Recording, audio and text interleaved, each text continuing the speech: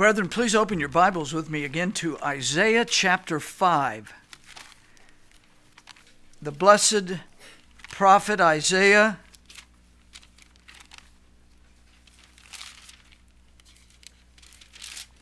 chapter 5. Again, we're only going to read one verse for time's sake.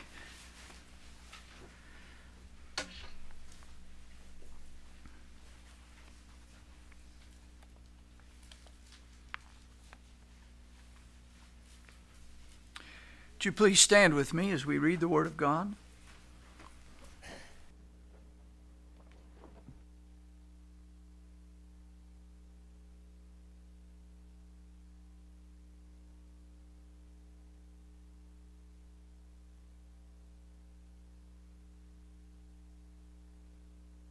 That put darkness for light and light for darkness, that put bitter for sweet and sweet for bitter. In fact, let's read verse 21. Woe unto them that are wise in their own eyes and prudent in their own sight. Amen. May the Lord add His blessing to the reading of His inspired and infallible and preserved Word. Father in heaven, we praise and thank Thee for the infinite mercies Thou hast poured out upon us in Jesus Christ the Lord. Now as we take up this difficult subject, once again, I pray with all of my heart that Thou wouldst teach us. Teach us, Lord. Help me to speak to Thy people in a way that brings Thee glory, that will do them good. And we ask it all in the name of Christ. Amen. Please be seated.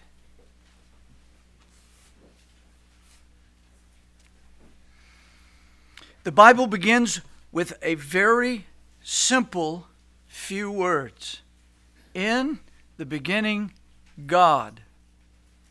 In the beginning, God. That's the introduction to the 66 books that we now have. And they're among the most important verses in the Holy Word of God. We don't have time to enumerate as many as we might, but there are great reasons for us to dwell on those words. The first one that I would set before you is this: the God who made the heavens and the earth reveals Himself. That's vital. As Moses wrote these books, the first 5 books of the Bible that we refer to as the Pentateuch, he was telling the Jews who they were. They did not live in a day of mass media like we do. Many of us here have grown up and don't know what it's like being in a world where word of mouth is all that you have. That's so foreign, we can't even imagine it. But God revealed Himself. He set His truth before His people. He revealed that He is the creator of heaven and earth. He doesn't tell us how. He simply shows us that He speaks. He is a God that has all power. He conceives, He speaks, and things come into existence that never were.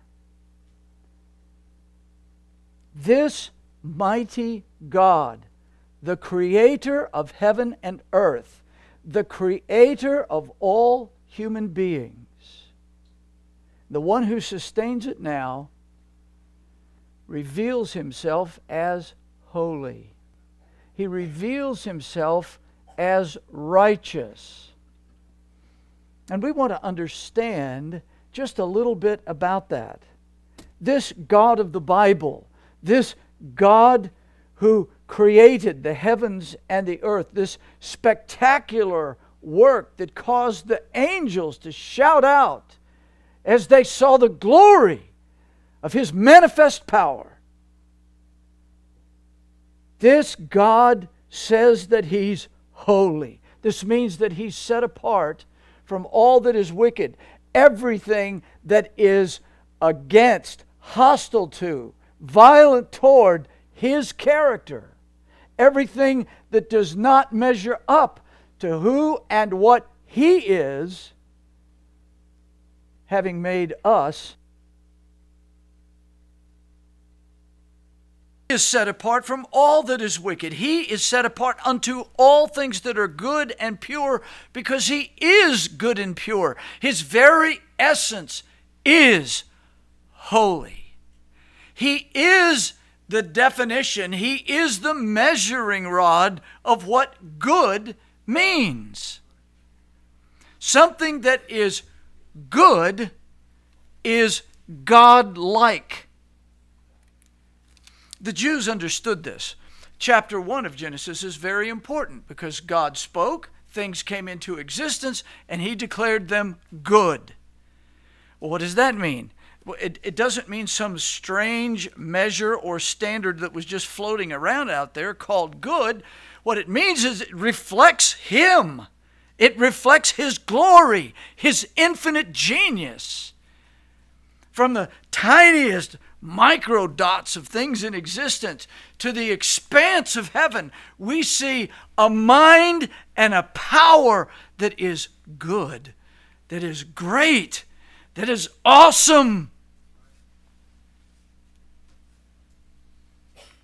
He is set apart from everything that is foul, hurtful, hateful, wicked. And He reflects what is right and good. This God called a people out of darkness. He made a nation called Israel.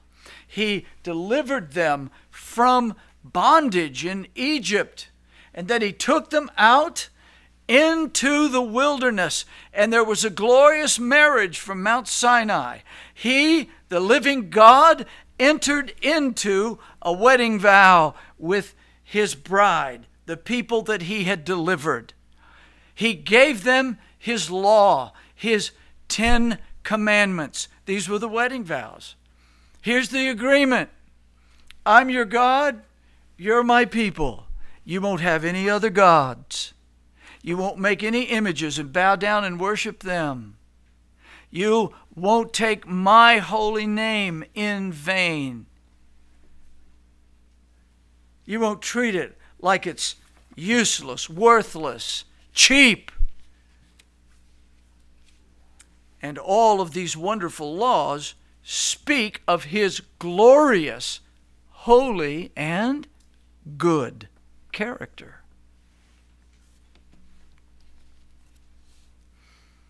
Now, what does that have to do with our subject?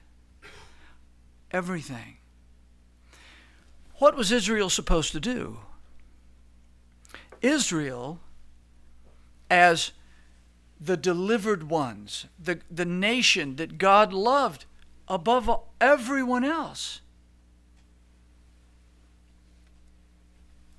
they were to reflect to the world God's goodness, God's holiness. And how were they to do that? By keeping His law. By keeping His law. When they would walk in what He commanded, the world would see what human beings were supposed to be. They would see how they were supposed to live.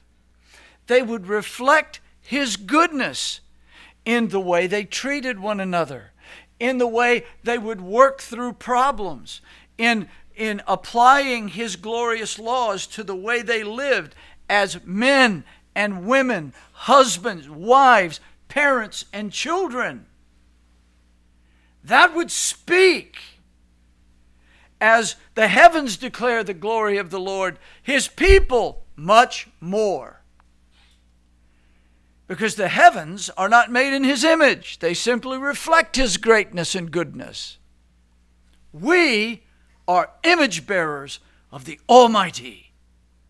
Therefore, Israel was to be a shining light to the world. Because whatever they did, they were to be submitted in thought and word and deed to the law of God. That law was good And when they obeyed it, they were good. They at least reflected goodness. It's amazing to me. Again, the theological tradition that I was brought up in simply makes the law all about externals. When all through the Old Testament, it is clear that great men of God talk about the law being in our hearts. Thou desirest truth in the inward part, David prays in Psalm 51. Well, what's that truth? It isn't something that just kind of falls off of a tree into your heart. It's not something that you inject. It's when the Word of God, thy word have I hid in my heart, that I might not sin against thee. Does this make sense? Well then, with that in mind, we want to take up our subject. We come back to God's view of same-sex practice. And tonight, we take up part 2 of Objection 6. And that Objection 6 is you folks that disagree with the LGBT movement and what they call marriage equality and the arguments that they're making for virtually every sexual perversion that you can possibly imagine. Is in their mind, they would say to us, we're on the wrong side of history. For us to stand and say, no, my friend, you are made in God's image, and the lifestyle you have chosen violates His law. You are therefore not good. What you are doing is not good. It doesn't reflect what God has commanded.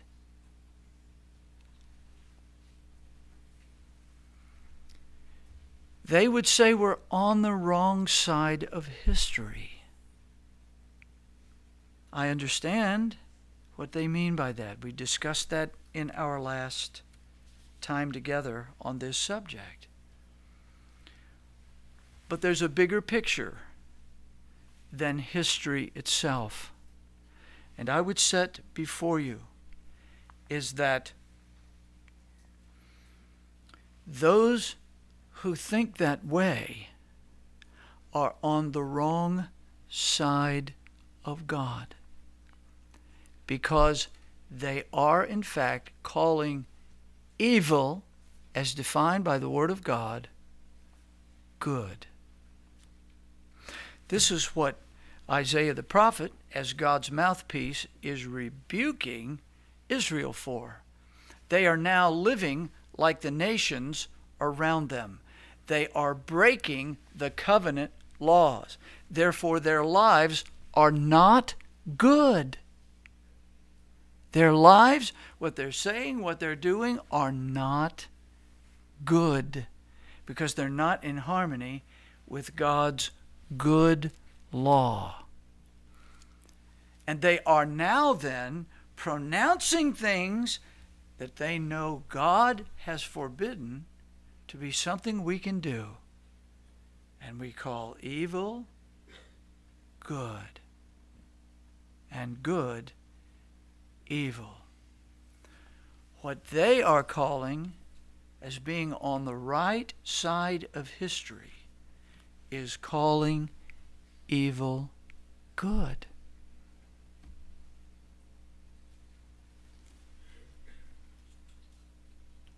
And they are on the wrong side of God. So, we want to continue where we left off last time.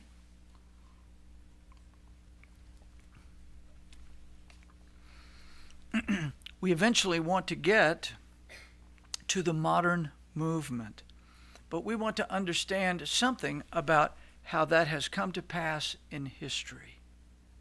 Because far too many believers, having been utterly separated from this issue, having not even read any good Christian books about the subject, have no idea why all of a sudden they're facing something that seems so very alien to them. At least there are some believers like that. Those that spend their time in front of Hollywood very often have been introduced to it. You can't watch television or watch any of the latest movies coming out of that tragic place without being informed that a lifestyle of perversion is fine. It's good. It's okay.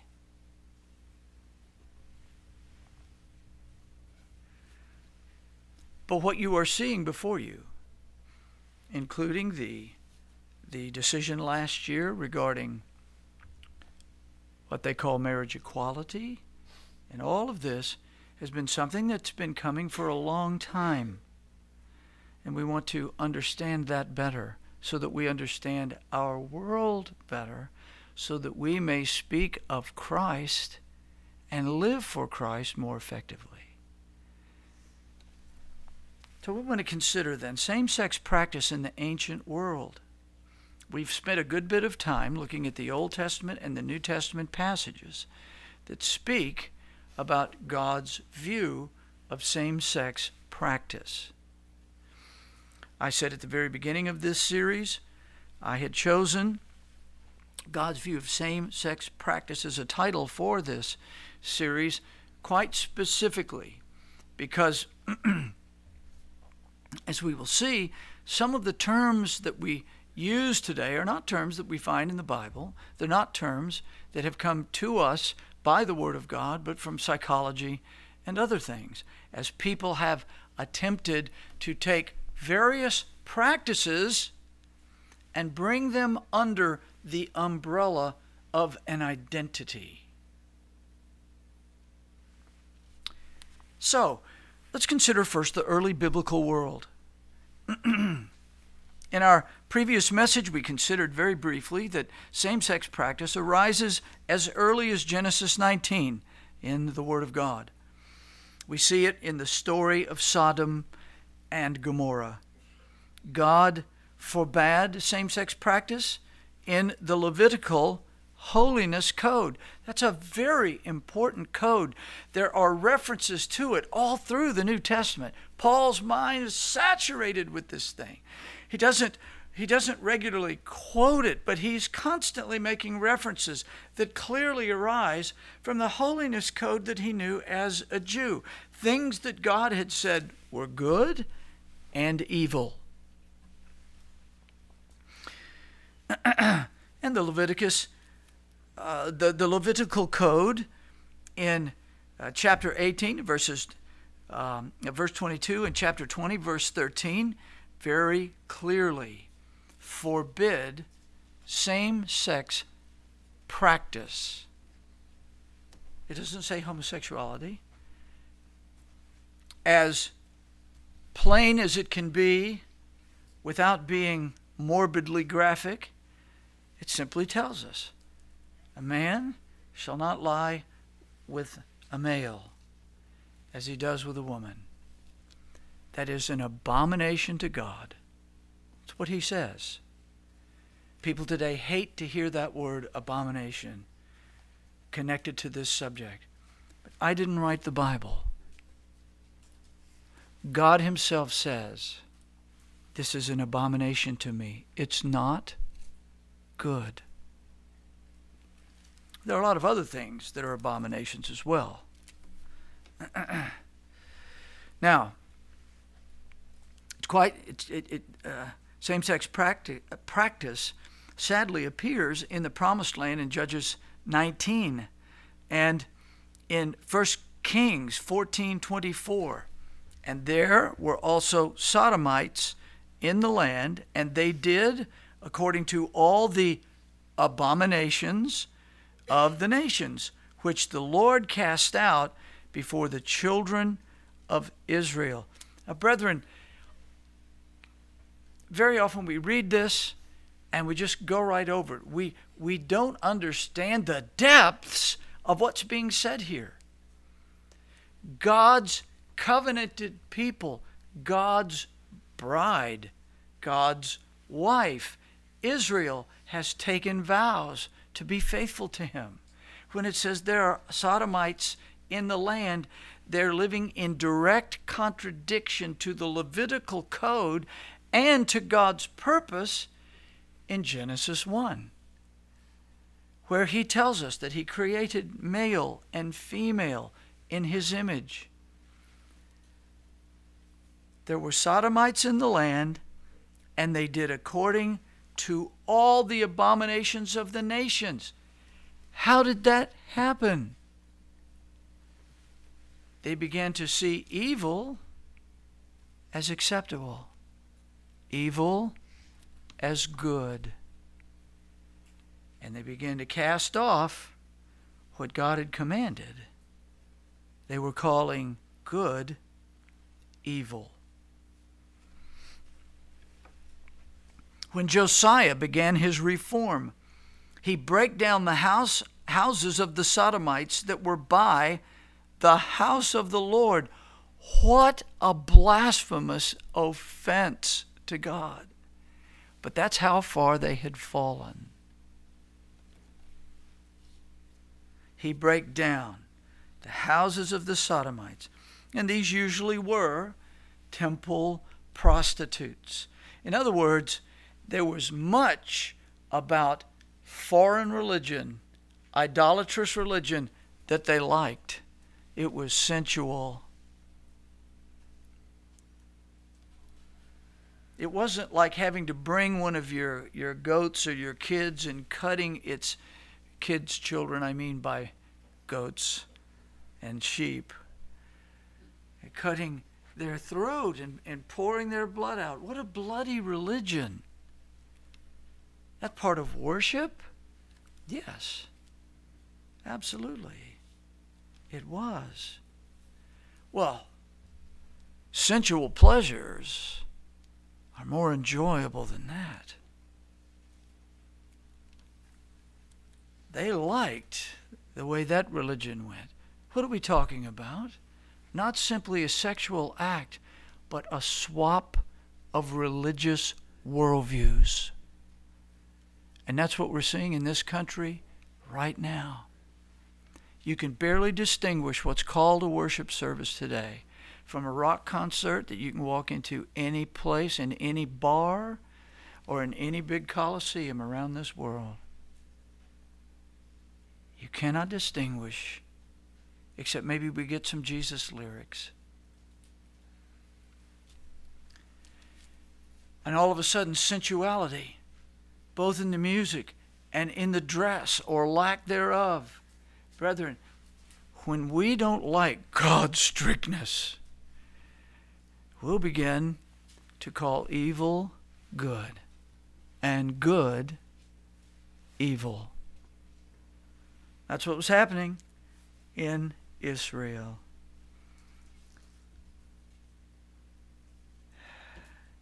How did Josiah reform?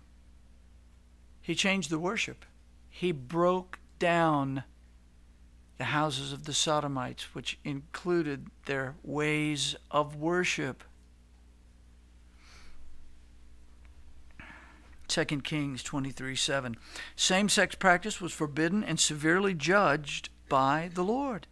In Revelation 22:15, John writes in his vision of the New Jerusalem, "For without are dogs, and sorcerers, and whoremongers, and murderers, and idolaters, and whosoever loveth and maketh a lie." Well now, when we look at this list, one thing sticks out very obviously. We understand the term whoremongers and sorcerers and murderers. How did dogs get in there? Well, number one, you've learned this before. Don't want to offend our dog owners and lovers. The scriptures never speak of dogs in a good way. Never. Never. And they are often used in Scripture as an example of what's wrong with people. The word dogs obviously points to wicked people. Why are they being called dogs? They're not being called giraffes. They're not being called sharks. They're not being called any number of animals. Why dogs? Well, there's a lot of commentary ink spilled on that. It's obviously pointing to wicked people. Some would say it's kind of like the umbrella term, dogs, and then that means sorcerers, whoremongers, murderers, idolaters, and whosoever lies. Now this is very important. When it says for without, that means excluded from the holy city. Excluded from everlasting life.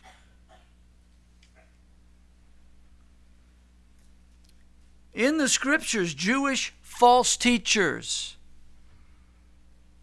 Gentiles, and unbelievers are sometimes called dogs for various reasons.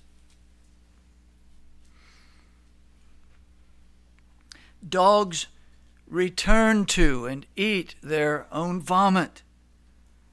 The first time the dog I owned did that, I simply was shocked beyond words. I couldn't believe what I was seeing. And I thought I had a desperately demented dog. And then I found out that was actually in Scripture. It's a foul and unclean practice.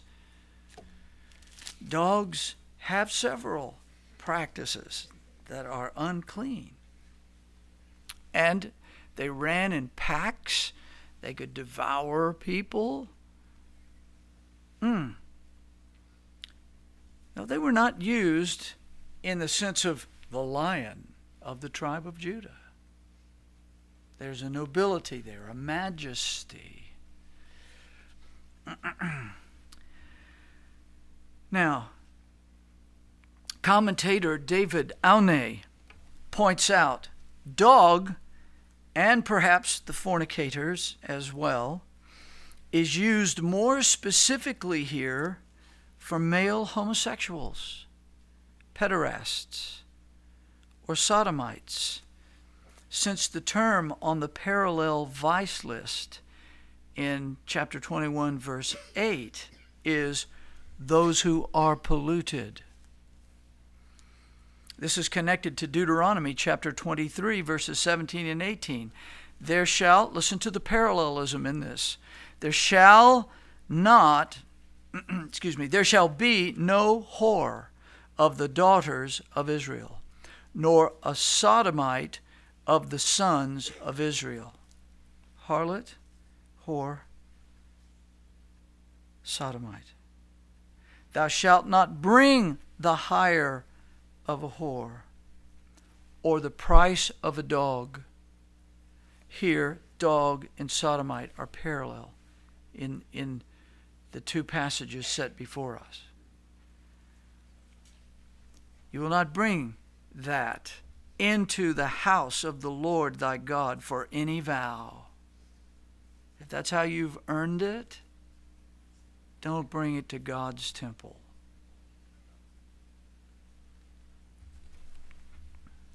For even both these are, and here's that word, abominations to the Lord.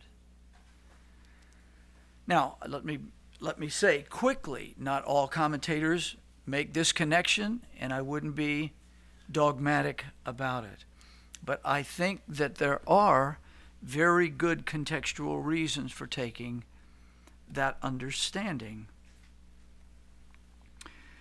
Either way, again, we see the connection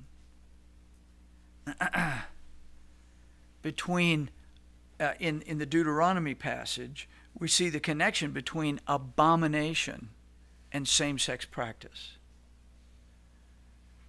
Whether that's what's being referred to in Revelation or not, it's very plainly the meaning of Deuteronomy chapter 23. Abomination and being a sodomite. While the context, I think, seems to point to those who engage in same-sex practice, whether or no that is the case, we have numerous other passages in the Scripture that prohibit that practice. So the early biblical world was clear and specific. God told us about manhood, womanhood, and His law preserves it. Thou shalt not commit adultery. That is for the purpose of preserving the man and woman relationship. God made husbands and wives, male and females. It is together in their difference that they bring glory to God. And every sexual sin is a violation of God's purpose for marriage. And it doesn't matter at this point which one it is. There are numerous ones, including pornography. These are vital violations against what is good. In one sense, every sexual sin is perversion, because it is not treating marriage the way God intended it to exist, to be expressed. So let's consider Greek culture. Let's move on from the Hebrews for a moment. We have the Levitical Code, we have the numerous passages that mention sodomites and the various places that these things appear. This is not something that Scripture takes a lot of time on, but it's something that Scripture makes very clear. Well, Greek culture has left an indelible mark on the history of the West. The achievements of the Greeks in literature, and art, and math, and philosophy, and architecture still influence Western civilization today. And along with these achievements, ancient Greeks seem to have engaged in same-sex practice more widely than any other ancient people. At least that's what we seem to learn from history at this point. Once again, not a point to be dogmatic about, but as far as the men that I'm reading, who are homosexual scholars themselves, are saying that Greece is like the high water mark for same-sex practice. However, the Greek language did not have a specific word for it. Thomas Hubbard, in Homosexuality in Greece and Rome, says this: the term homosexuality is itself problematic when applied to ancient cultures. That's an important distinction. When applied to ancient cultures. We'll see, God willing, either the next time or the time after, exactly where that term came from. But it's modern. 1869, by the way. So,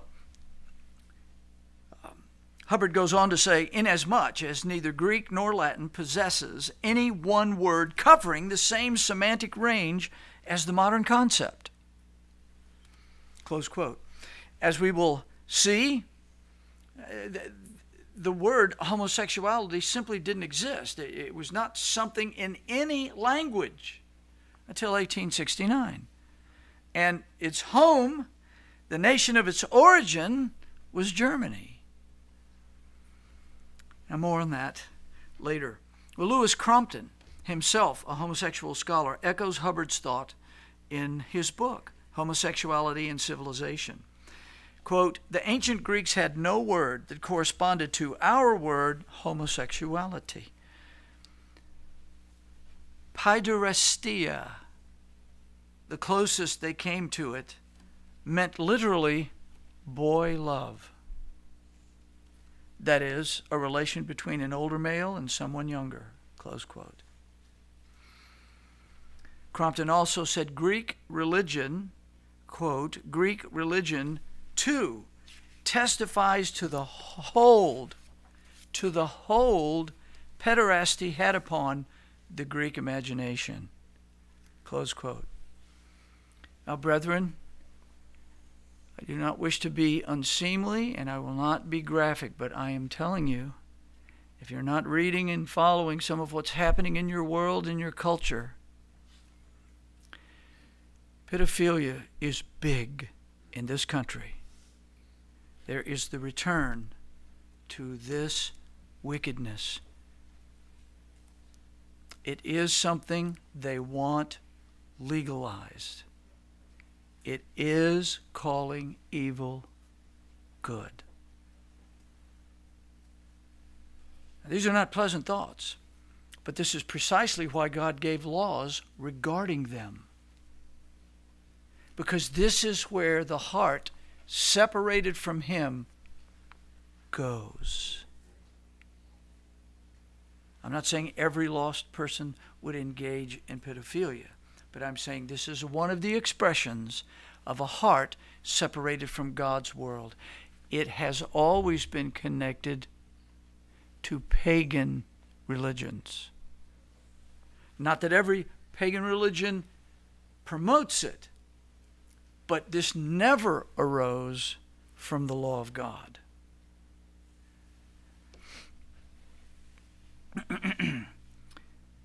Now, as we've previously seen, God utterly forbids this practice in the book of Leviticus. If a man also lie with mankind, meaning if a man lies with a male, no age on that.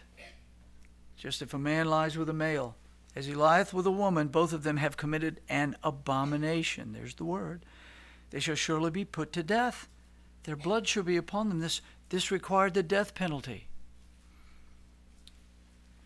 But you know, one of the reasons we don't take that seriously, and I'm not advocating a return to this in our law, but what I'm saying to you is one of the reasons we don't take that seriously today is because the same death penalty is put on adultery, and we've made adultery okay. Same thing with fornication, certain acts of fornication, not all acts of fornication. But rape was given the death penalty. We wouldn't see so much of it if that were a law.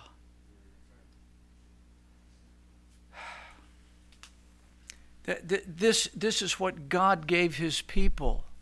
Was He being mean? No, He was preserving them because all people are His image bearers. These things are destructive to our lives, to the lives of others. I'm not advocating that we should put all of the Levitical laws into our law structure, but it's quite clear that we need to understand that God gave these laws. He put very serious, very, very serious penalties on them because they're not good, according to Him who is the good. Colin Spencer tells us in Homosexuality in History, quote, in Crete, goddess worship probably lasted longer than anywhere else. Probably one of the reasons we have one of the apostles' letters to that place. The gospel got into a place where goddess worship lasted almost longer than any other place in the Greco-Roman Empire. Now that's further down the road historically. That's under Rome. We're still talking about ancient Greece, but ancient Greece in Crete certainly had goddess worship very early. Minoan wall paintings of men wearing women's clothes indicate that a cult of male prostitution was also practiced. That is generally the idea behind the word sodomite where it appears in the Old Testament, because it was connected with idol worship. But what was in the middle What was going on in that idol worship? Same-sex practice. It wasn't simply that it was connected to idolatry, as we've talked about before, that it was wrong. The act itself was wrong, and it reflected the false gods that it was connected to.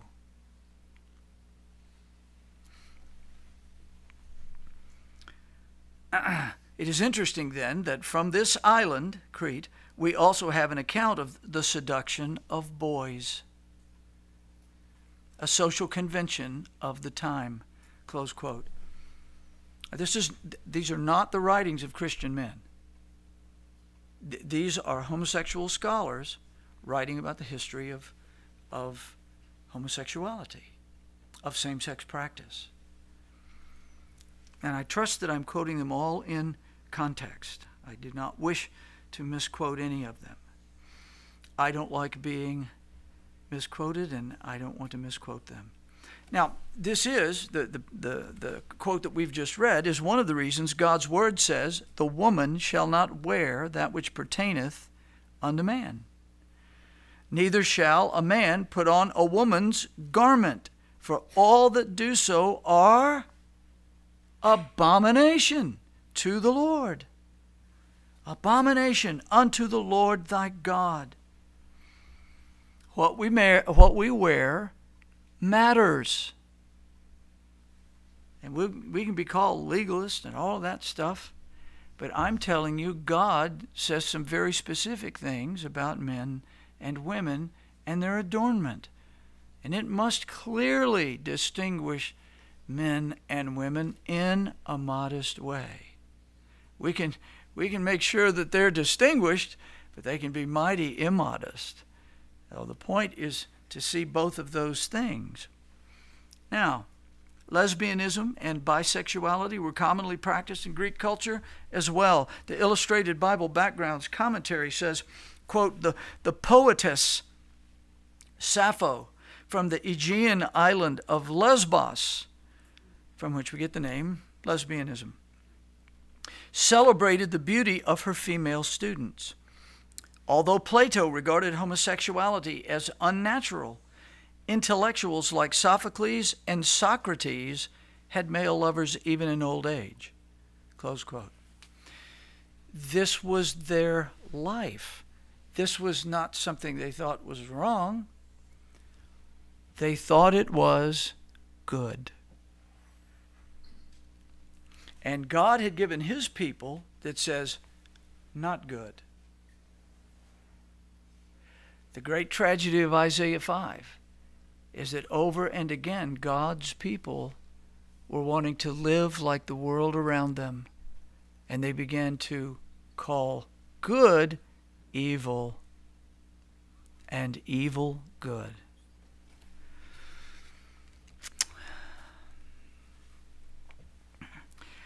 Again, what we are ultimately talking about here is sexuality according to God versus sexuality according to pagan religion.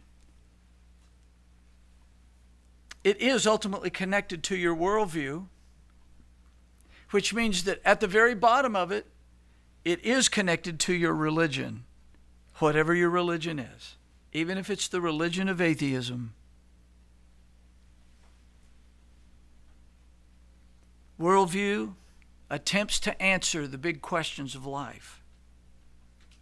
And ultimately, we have to explain why we believe there's such a thing as good or evil. Well, the Christian can say, because God has revealed himself. In the beginning, God. And that God has revealed himself throughout history, through his faithful servants, through his prophets, and through his word, most of all through his Holy Son, the incarnate Word. Well, my brethren, this is why Paul could write to those living in a Greco-Roman culture, "For this cause God gave them up unto vile affections. For even their women did change the natural use into that which is against nature." That's what was happening on Lesbos. And likewise, also the men, leaving the natural use of the woman, burned in their lust one toward another. Men with men, working that which is good? No. Unseemly, and receiving in themselves the recompense of their error, which was meet, or which was fitting. Romans 1, 26 and 27. Do you see the contrast? Can you see that between the Hebrews and, of course, later Christians when they had the New Testament, God has given us a very clear standard of how men and women are to relate. And the wrong worldview, the wrong God, will lead you into a view of male and femaleness that is in error. It won't be good. Let's consider Roman culture quickly, and then we will bring this to a close this evening. When the mighty Roman armies encountered Greek culture, they also encountered Greek same-sex practice. There are those who would say Rome conquered Greece, and then Greece conquered Rome with its ideas and with its culture. While Greece thought that the man-boy relationships were good, they were regularly practiced, it was considered normal part of day-to-day life. A man would take a younger man and he would mentor him, and they would have this relationship that the Word of God says was an abomination. It was the air they breathed. It was expected of boys then to grow up and do the same with young men when they were older. This was their culture. It's what they lived in. You wouldn't be able to say to them, you're committing homosexuality. They would have no idea what you're talking about. It is simply a sexual practice in their world as they understand it.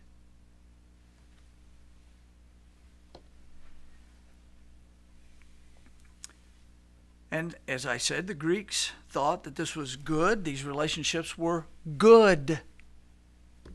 They thought that they were important.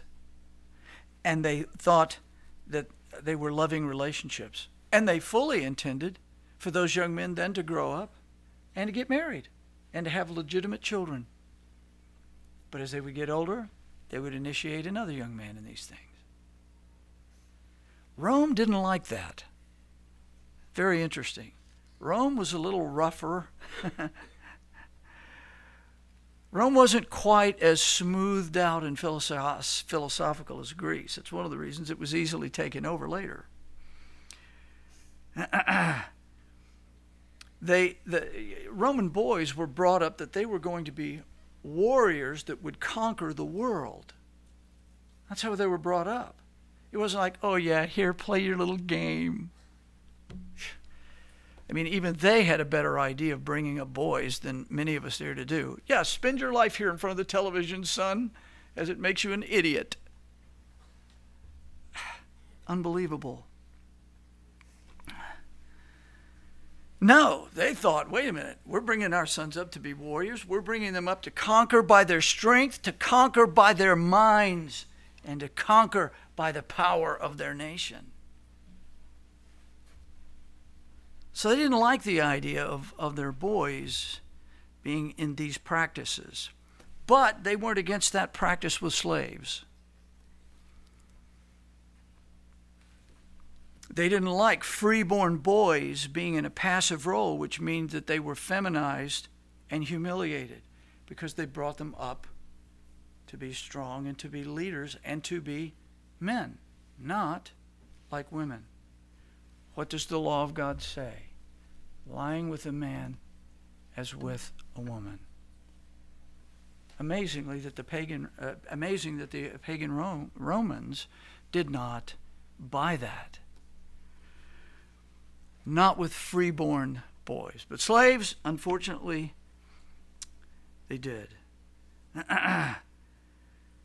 So they did not like this idea, and they actually eventually began to make laws against older men and boys. But that took a process of development and evolution. While this practice was against Roman law, some still pursued it. We're not surprised at that. We all know what the speed limit sign says, right?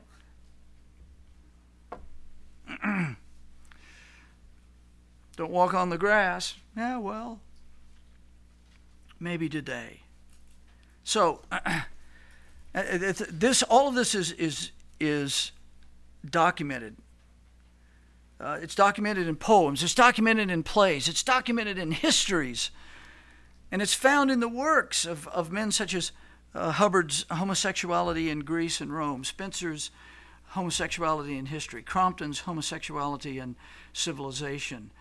Bisexuality was not uncommon, and same-sex prostitution, the sodomites, the temple prostitutes, was tolerated. This was tolerated by Rome. It seems that in the 2nd century BC, Roman culture inherited widespread homosexuality from Greece. In those days, very often, men went out to war, and they were gone a long time. And being with men and bunking with men and living and dying and fighting along with men, they bonded in ways that sometimes over long periods of time, especially when they were excluded from the presence of women, became sinful relationships. Still happens today in our own armed forces. James DeYoung says, quote, "It occurred in all forms," same-sex practice, "in all forms, pederasty, male prostitution, mercenary, catamites," that's the passive partner, "adult mutuality, and lesbianism. The Romans fashioned several law codes over several centuries to legislate homosexuality in various ways." The Romans really struggled over this. They caved in from time to time. But they could see a problem somehow that the Greeks didn't. But they would cave in time and again to this thing. Why? Because they were separated from the true God. That's why any of us sin. Nevertheless, several Roman law codes eventually appeared that prohibited same-sex practice and even called for the death penalty. Amazing for a pagan nation. Well, let's stop right there and just consider a couple of things.